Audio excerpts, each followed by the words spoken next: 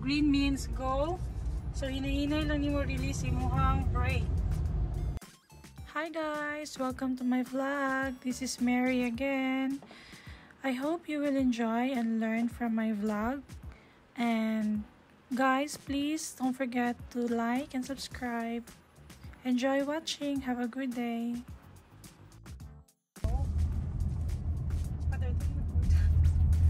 Okay, so maglikot ta dira sa kanto para sa kalaga point. Maglikot ta sa kanto. So we're gonna turn right. Gini diri pang. So signal right. Okay, so we're gonna turn left.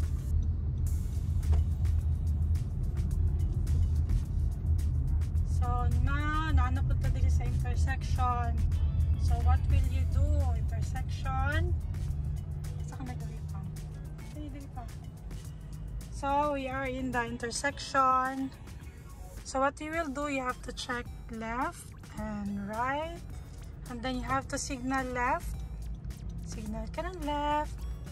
And then you have to follow sa kinan sa front.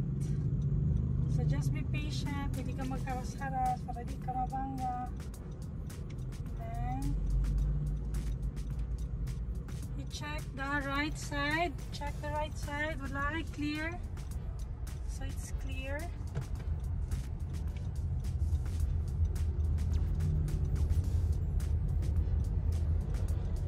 So we're gonna turn right.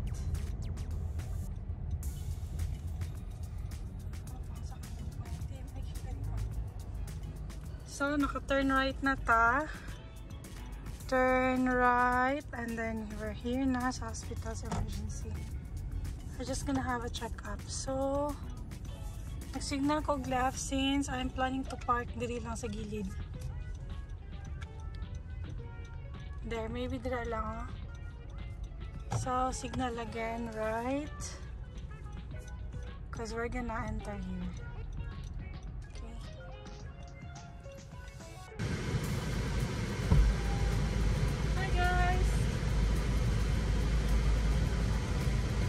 Your seat belt, importante na i-seat belt.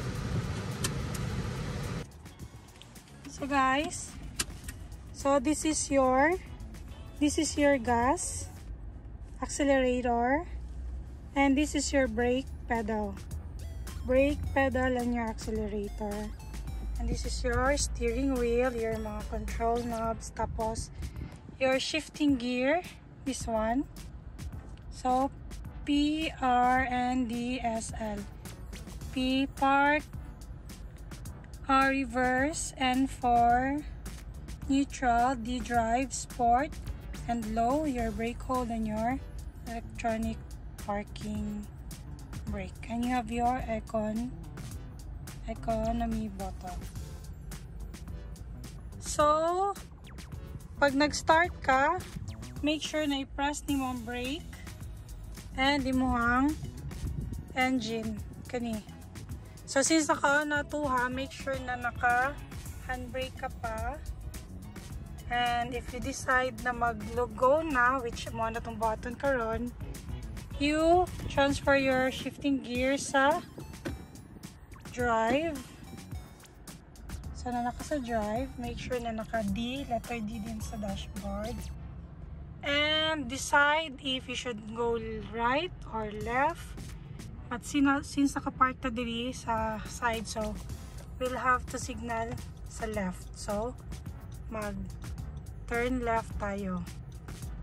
And then naka foot brake, nakatapak sa foot brake. And then naka diretso na sa drive. And then we have to release our e-brake. So you just push. Padulin nyo tong fan marag na yung, and then wala na tong sign. So that's the time na we have to drive now.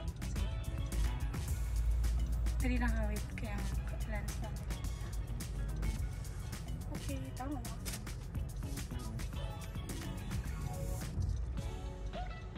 Okay, so slowly lang. Make sure na dili mabanggaan sa front. Then you have to estimate. So you view the right side mirror, the left left side mirror. So, makita ninyo guys na medyo pataas elevated. So brake lang gihapon, slowly incline, and then since you're going to turn right, so mag-signal ng right, slowly lang accelerator, gas pedal, slowly, and then brake lang. So it's very easy kasi automatic man, so dili ka na ma-stress pag clutch. Although I started driving using manual, so ayahay na dyan ang automatic. So make sure that your side is clear, left and right side mirror. And can you see the traffic light? It says green, so it means go, so go lang. Accelerator lang, slowly. But be sure to estimate your sides. Check ninyo always ang inyong mga side mirrors, baka na dikit na kayo na car day. Signal tao left.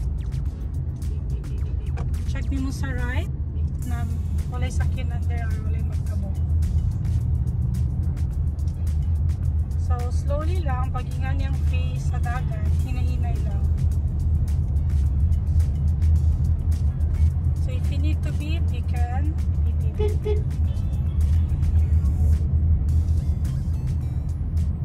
So also there ay nakalimot ko mention ganina before putting your seat belt. Make sure na comfortable ka sa imong seat, dili kadul kayo sa steering wheel, and makita nimo ang taas kaning mirror, rear view mirror, and okay po din mo ang setting sa right and sa left side mirrors. Okay, so nakita ninyo na yung track, so don't panic, may track po dito sa gilid. So left and right na yung mga sakyanan, front na yung track, so relax lang, calm down, there's nothing to worry. Basta dapat focus ng jud ka nimo. Okay. So now, nag-overtake ang truck. So, medyo magpaside ta gamay kay ako siya. So, that one.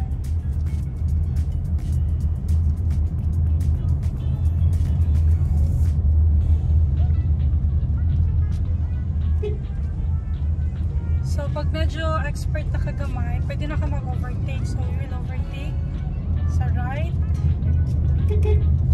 So, always as a rule, when you overtake trucks or mga bus or mga dagkong sakyanan, dapat mag-beep ka because na sila mga blind spots para aware sila na naka sa gilid or coming ka na mag-overtake sa ilahan.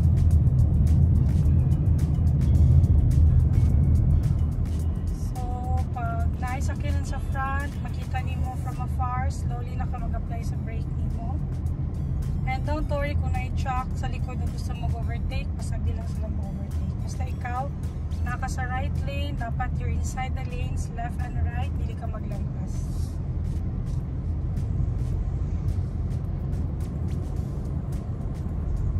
Okay, so again, intersection, every time na intersection, you have to consider ang traffic light, kung saan na color. Green is for go, red is for stop, orange is for slow down. So that's what you will see.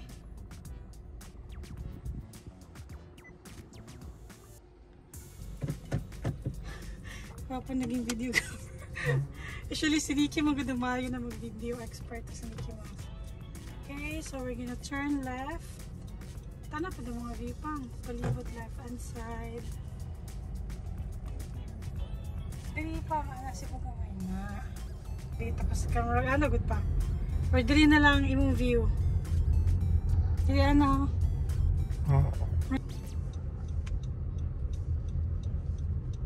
So check right and left. Thank you pa.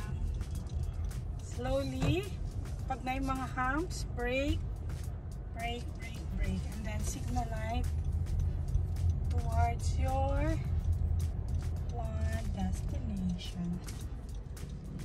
Alright. Alright.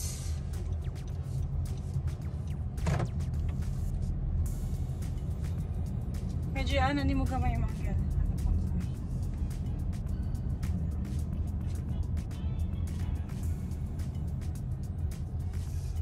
Guys, we are approaching the intersection, and as you can see, it's very traffic kaayo, scary, but don't worry. Check your right and your left. Don't panic, just relax.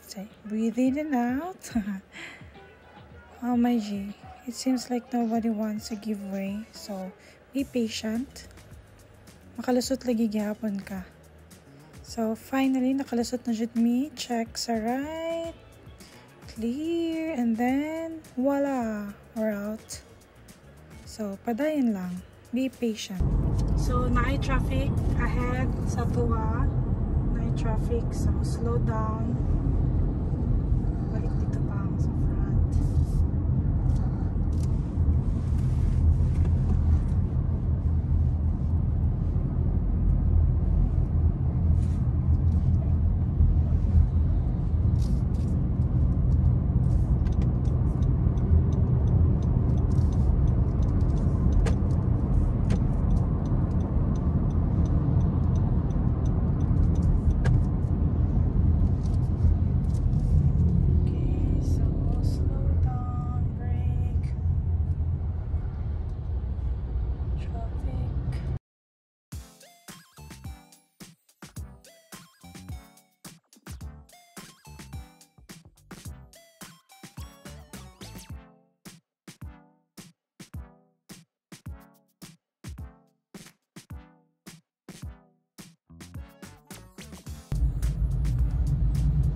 Guys, don't be scared to drive at night. Just be careful, slow down if you're not sure. And thank you for watching. Till next, guys. Bye.